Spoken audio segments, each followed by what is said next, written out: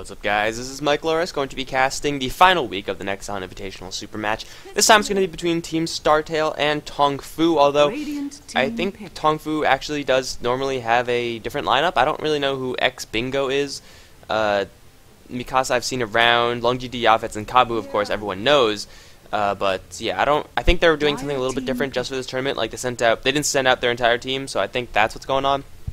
Also, this game was played live at about like 4 a.m. my time or something like that. Something that I couldn't be available to actually be awake and stream it live. So my apologies if anyone was expecting me to do that. I was expecting to do that, but I didn't know that apparently Koreans don't really have this, or Nexon at least, don't really have this tournament on a regular schedule. Because, I mean, last week it was earlier. It was 12 o'clock for me. I could do that. That's fine for me, but sorry guys, I'm not going to wake up at 6 o'clock or 5 o'clock or whatever time it was just to cast some Dota. And I would have neighbors and roommates that would get so fucking pissed at me. Like, I would literally be casting and then they would wake up and just like beat me over the head with something. That would be what would happen.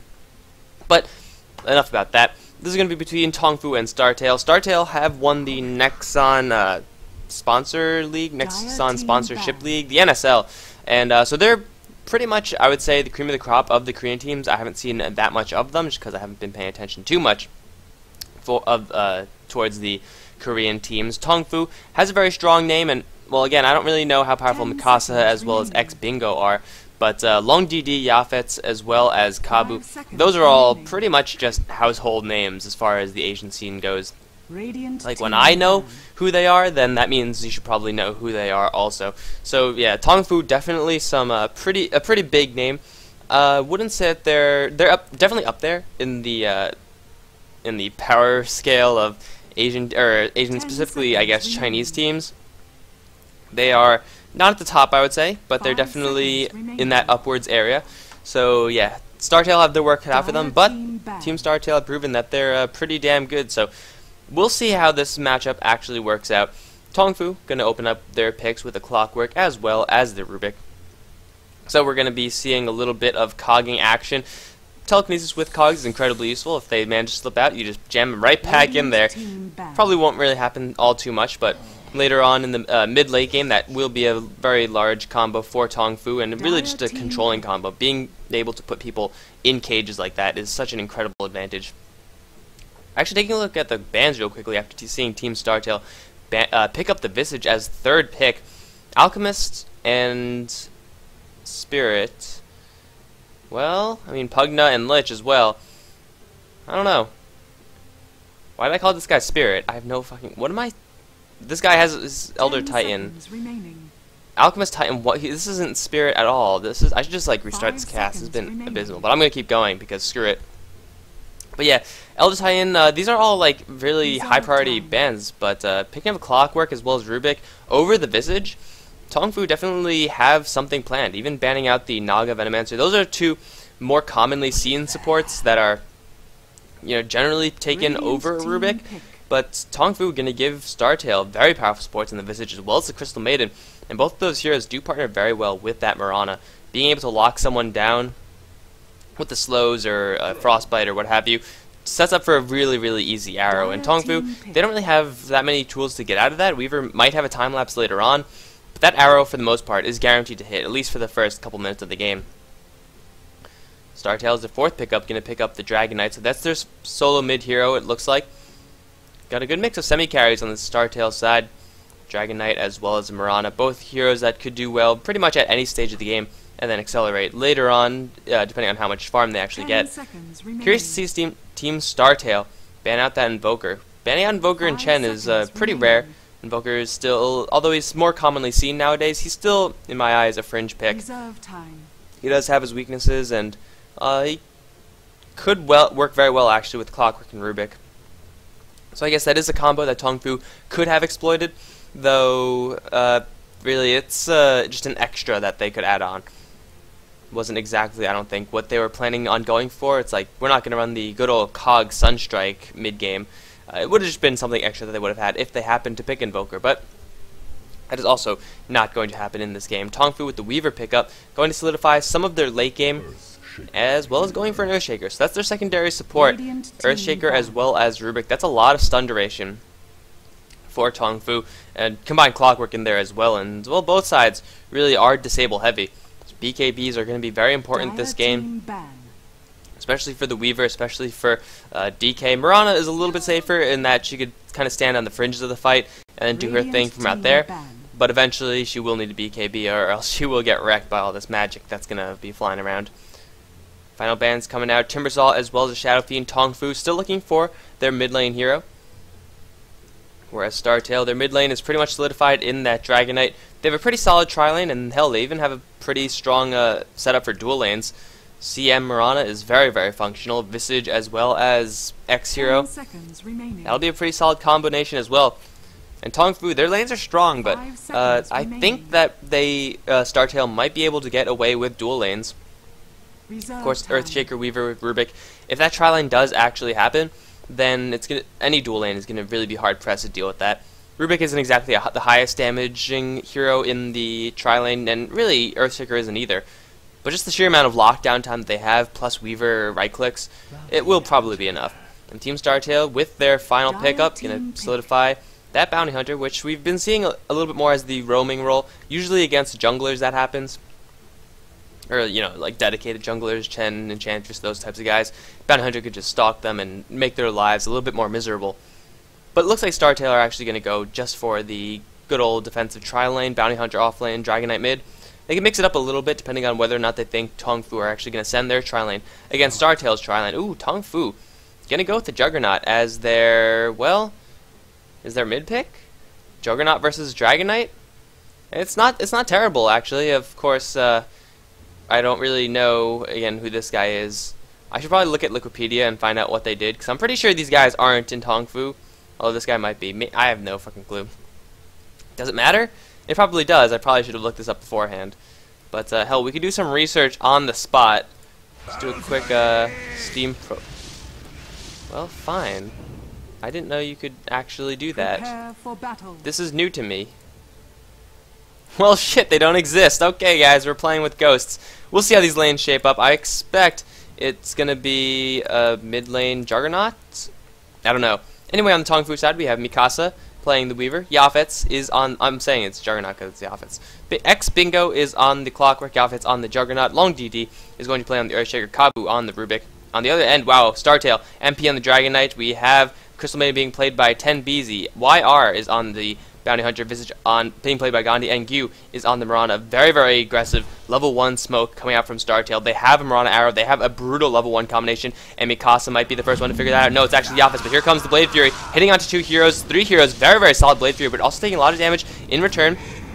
There's Telekinesis going to stun everybody. MP going to get in there with a Dragon Tail onto the tankiest hero. This could be a little bit risky. Shikuchi onto everyone, as well as a 5-man Fissure. YR on his way out. He should be able to make it out just fine. They need to drop another sentry if that's going to happen. Another Nova slowing everyone down, but Gandhi starting to drop very, very low. Has a salve, will get cancelled by Mikasa with another Shikuchi. Will secure the first blood onto Gandhi. Everyone from Startale is in full retreat. Another Dragon Tail slowing down Mikasa. A Fissure once again onto 3 heroes. Another Blade Fury coming through. Gyu can get lifted up into the air, get thrown down into Yafet's spin, and it will be enough to kill him off. YR will just barely dodge death with that invisibility, but it's 3 kills for TongFu, and Startale, with, you know, supposedly a better level 1, really didn't manage to get a great fight there because, I think, or solely due to the fact that they clumped up. Mikasa ran through with a 5-man Shikuchi, and it's not the biggest spell, but hell, when you hit 5 people with it, that's 450 damage into the enemy team.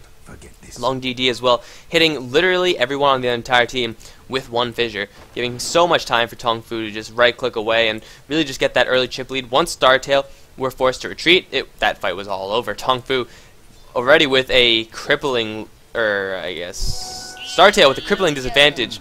TongFu delivering a crippling blow. Someone's getting crippled in this game, and I think we all know who it is, with a 3-0 kill lead. Already 47 seconds into the game. Weaver picking up 2 of those kills, plus having an assist as well. Mikasa, as the solo mid Weaver, is going to be absolutely rolling in the dough. You can see already picking up a bottle after going for a full-on stats regen build. Might actually bring down MP. MP doesn't even have enough mana for a Dragon Tail, so Mikasa will do his best, and he is doing his best, to force this Dragon Knight to play super defensively.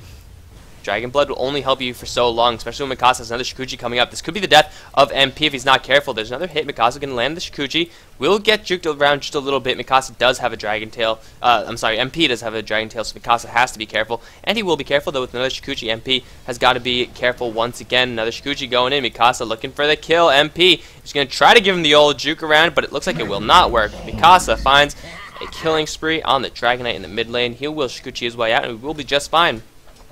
That is going to complete his Ring of Aquila. And, well, 3 kills almost 2 minutes into the game. It's not bad for a Weaver who's probably going to be end up carrying in a substantial way. Yafit's on the top lane as Juggernaut having a little bit of a rough time, although he's still getting his farm, actually a lot of farm, versus the enemy heroes. Getting the level advantage from being involved in those kills, putting him a little bit ahead of, putting the tri-lane in general ahead. Now 10BZ, he can get up there. Does get a 2-man Nova, but it's not enough. Blade Fury is active, and it does eat that arrow, making it do absolutely nothing. Yavitz finds an easy kill in the top lane. CM, a little bit too soft to be wandering around like that, and that she was substantially punished. But already a 5-0 deficit, and Startale not looking too good. I mean, all these Korean teams, if you see them take an early advantage, generally they did a little bit better. Starting off with this much of a disadvantage, it's just painful. It's painful to watch on so many levels because you guys all know TongFu, who you know who they are. They have a couple of different players from the lineup that they ran at TI3, but these players have been around the block to say the least. Startale, not so much. They don't have the experience. They haven't played for as long, and generally, I would say that the Korean team's not as good as any of the teams in the world. I would say that you take an average B rank team-ish of the Western scene, they would probably be able to fight very easily in these conditions. So TongFu would have had to have some sort of substantial advantage in the early stage if they wanted to have any hopes of really getting this game in the bag. But as of right now, they are substantially behind, and really they don't really have, aside from that tri-lane on the top lane, any way to get back into this game. MP is not the type of hero as the Dragon Knight that will actually win you the early game through ganks. Yes, if he finds a haste rune or an invisibility, he could make something happen. But really, MP is a very passive hero. He's just barely holding his own versus Mikasa, who's diving yet again for this Dragon Knight kill, though this time he will back. Oh, that's not the button I wanted to press. He will back off this time. And TongFu, their only real weakness is up on this top lane, I would say, where Juggernaut, probably not a viable person to kill, but if somehow Startale find a lockdown, find some sort of disable onto the likes of Earthshaker or Rubik, that could be the death of someone on the top lane. And hopefully for their case, it won't result in a return kill.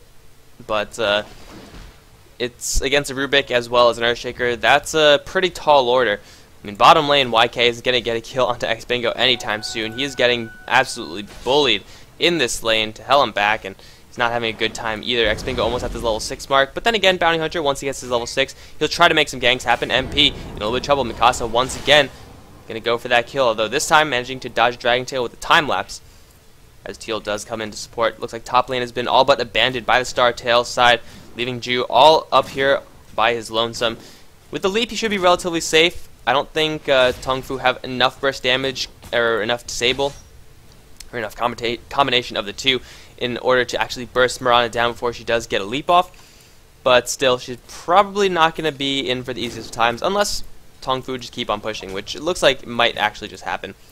10BZ as well as Gandhi thinking about smoking up, though they don't have a smoke available to them just yet. They're instead going to try to go for X-Bingo. YK does have a bottle, so he'll be at full HP, or relatively speaking. He'll be pretty healthy. He'll have a lot of mana. He'll start things off with the Shuriken. That didn't really do much. Here comes the wraparound. 10BZ as well as Gandhi. Going to get X-Bingo captured in his cogs, and that is going to lead to his death. Clockwork going to go down to the Bounty Hunter. No level 6, although that will give Bounty Hunter his level 6. So now the track gold will flow. And Startale, if they get more and more easy ganks like that. What? They were smoked up, weren't they? No, they weren't. How did that... What? He saw... What? I guess he saw them and he's pinned, so it doesn't even matter. I missed a kill on the mid lane, by the way. Dragon Knight got nailed down by the Weaver pretty hard. Long GD didn't even spend any mana for that. So Mikasa just asserting his dominance in the mid lane, but I think the Clockwork should have seen that one coming. Maybe he was just too late. He was already trapped. Nah, I guess that's plausible.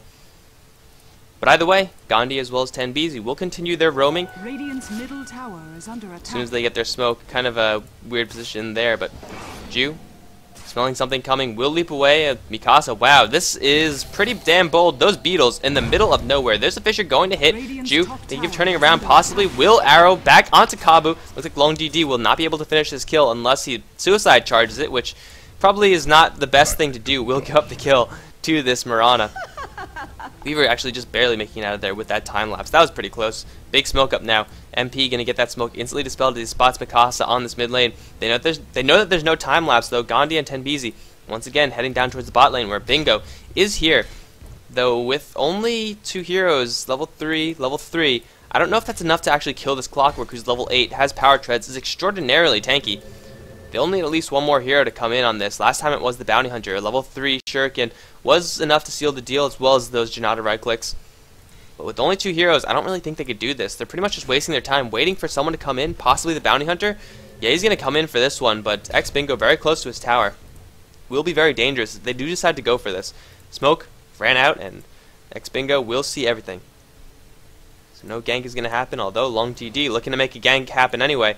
Will head his way down to the bottom lane, where YK is not spotted just yet, though X-Bingo does have Dust, and YK, he might have been, no, I think he's still fine there, but Long DD's there to back him up now, and MP not having the best time in this mid lane versus this Weaver, going super aggressive with such an early pair of power treads.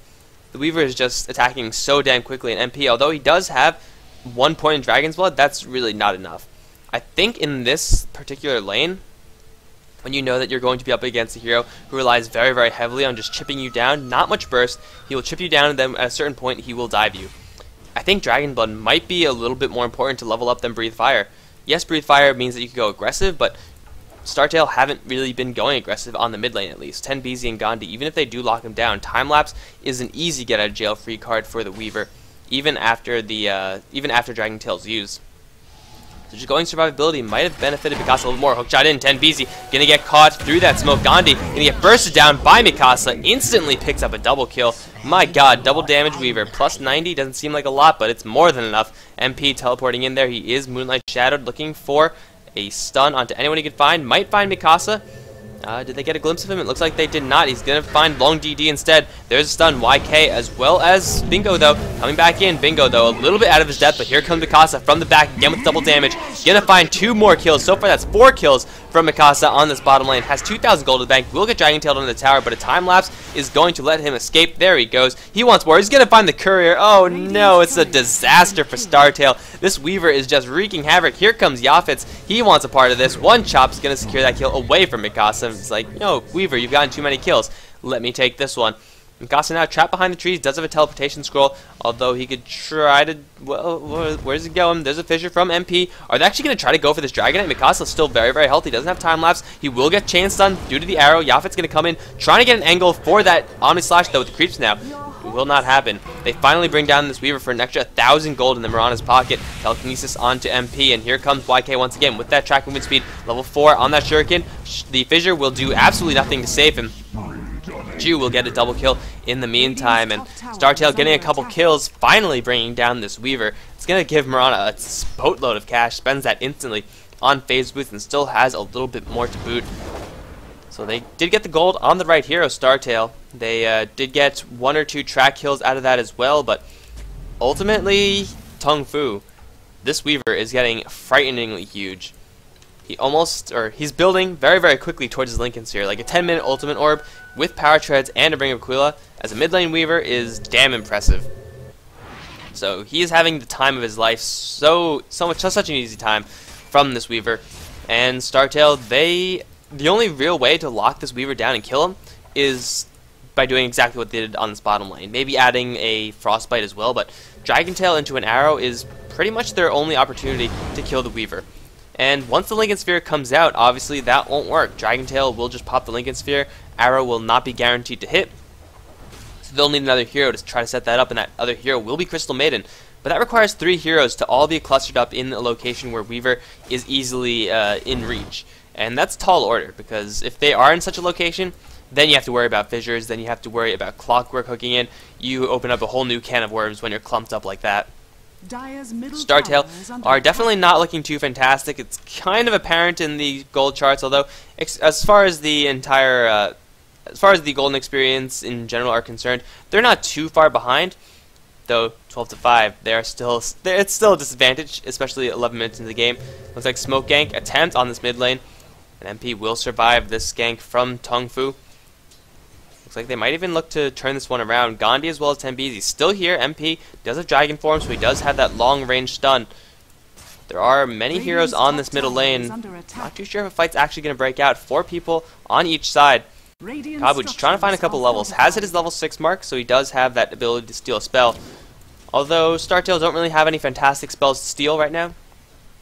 I guess the best spell to steal will be the Familiars, but Visage Gandhi, with so much roaming, so much unsuccessful roaming, he's only level 3, and CM not doing too much better, only level 4. I guess Track is probably the best skill for Kabu to steal, but still no huge impact spells available to this rubric. He'll struggle a little bit to find something substantial.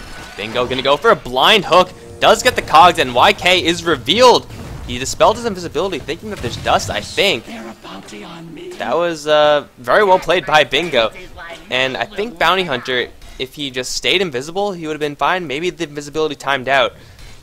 But he broke his invisibility, and one way or another, and that ended up getting him killed. If he was invisible, he would have been fine. Well, maybe. There was smoke coming in from the dust coming in from the clockwork, so I don't know. But either way, Bounty Hunter does go down, taking that haste rune a little bit greedy, knowing that they're heroes. What you doing? Don't think I didn't see that. I saw that, cause I'm a good observer guy. Long DD, putting his ultimate on cooldown just for lulz. Yeah, you probably don't want to be doing that. Because now he's out of mana. And yeah, it's on cooldown, but right now he can't do anything, so he has to go back to the base or just wait if he wants to cast anything else. He is essentially useless for a good amount of time now. Luckily for them, Startale are not going to push any lane, be aggressive at all. They're still trying to tend to their lanes. Top lane, Mirana, trying to outfarm this Weaver. Mirana, by the way, will go for her drums, but Weaver already well on his way to his Lincoln Sphere, if not... there's the recipe. Alright, so we just have a little bit more to go. Bingo trying to look tasty for a gank, and it's working. Gandhi as well as Tembizi, who are currently without items, without any substantial items, thinking about going for Bingo, but little do they know that it is a trap. And Bingo, YK will get lifted up into the air. There is a sentry ward here. Invisibility will not help you. In fact, it will hurt you. With dust available, and Bounty Hunter gets picked off very, very easily. Startale, they want to get in on this, though. This is going to be incredibly dangerous. It is a 3v3. Couple of spells used from TongFu. They get a good initiation. There it is. Dragon Tail onto Long DD. They got to make sure to spread out.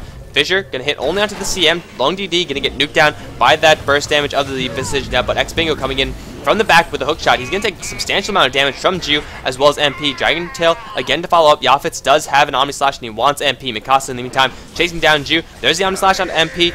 Only a couple slashes though. MP very, very tanky with the power treads as well as the Overclub.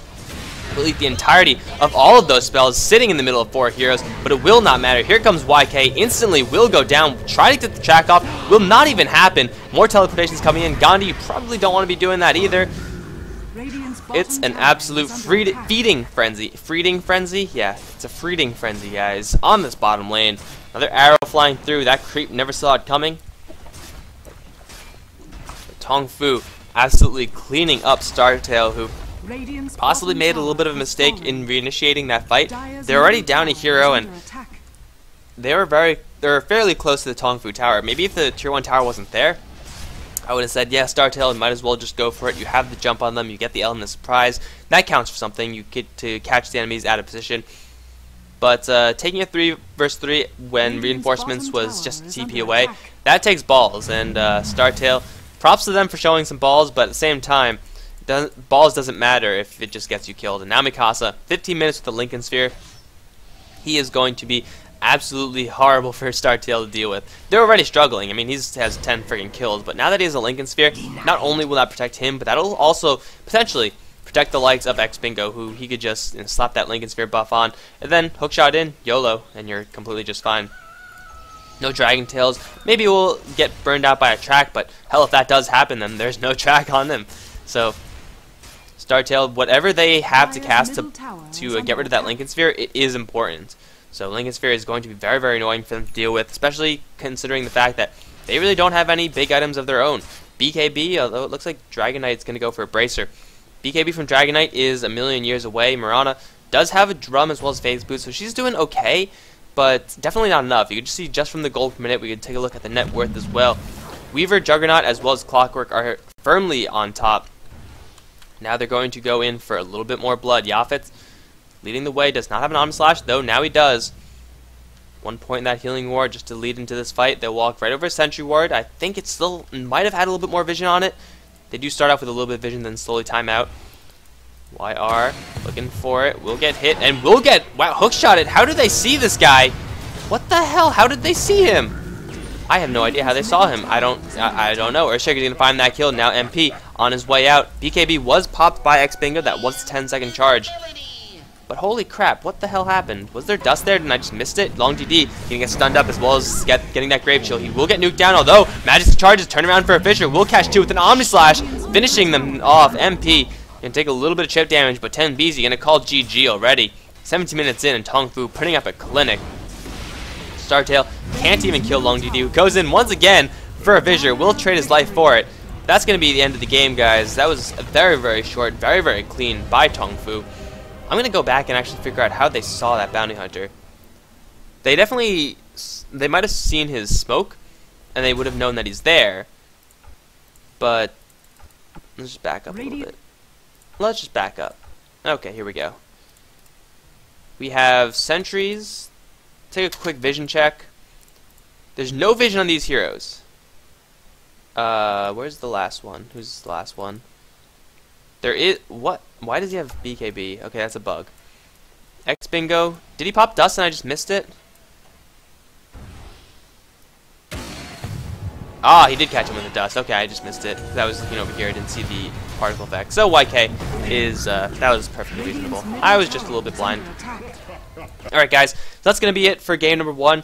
Virtus Pro was also supposed to be playing in this, but I don't know what happened. Their games are just not here, so this is going to be just a best of 2 between Startale and TongFu, so we're going to have another one of these games coming up right after this. Thank you guys for all the new subscriptions. I got a whole bunch of Twitch followers, a whole bunch of YouTube subscribers due to my live streaming of the DK versus Alliance game. So I'd like to thank every single one of you for that. Hopefully this game was a little bit better, though. Wasn't really warmed up as much as last time. I'm just going to put that out there to alleviate some of my responsibility, though it doesn't really make much sense. I want to say one more thing. Right, OGN actually said that they had content in these games, which I don't know if they actually do. I don't really know the copyright status of replay games or what have you. But it just doesn't mean anything. The videos are still going to be up. The YouTube said that they're just going to potentially have ads for OGN or something like that. So this may just be monetized for them. I don't know what's going on with that. So if there's ads there, that's why. So just wanted to let you guys all know that. Thanks for watching. GG.